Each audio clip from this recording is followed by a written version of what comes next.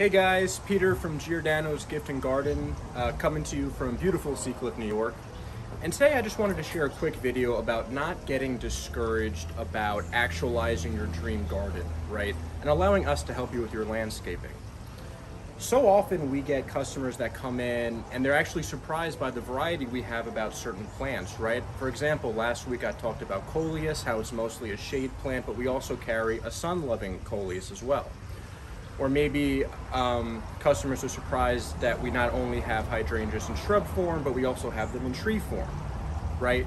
Or they really want a specific type of plant, but they don't have enough room for it. Well, usually plants come in dwarf varieties, right?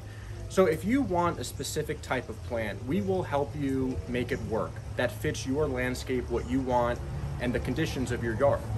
And I wanted to share a quick story about something that happened last week. We had a customer coming in who came in and she wanted a crepe myrtle tree, which of course is, why not? Crepe myrtles are beautiful, they're popular for a reason, but she had a few problems. First of all, it was below a power line, right? And she was worried about the upright growth of a tree reaching, interfering with the power line. It was also in a bed with sun lovers, right? And if you plant a tree, it will provide shade for the plants around it. And also, sometimes a tree's root systems can be problematic for smaller plants around the tree because they can get choked by the root system because they're competing for water, for nutrients, etc., right? But she came to us with these concerns and, we have a solution for her. We suggested the Enduring Red Crape Myrtle shrub. Here it is. As you can see, it's just like the tree variety, but it's in a shrub form.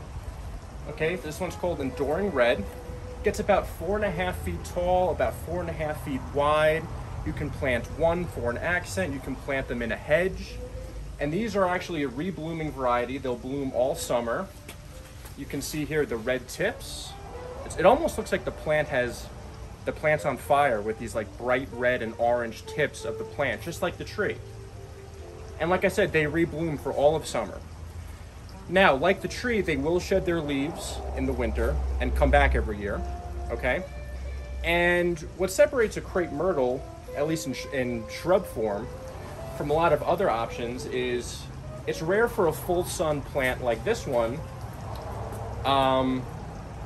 to have this much color and not require a lot of water. This is actually drought tolerant once it's established.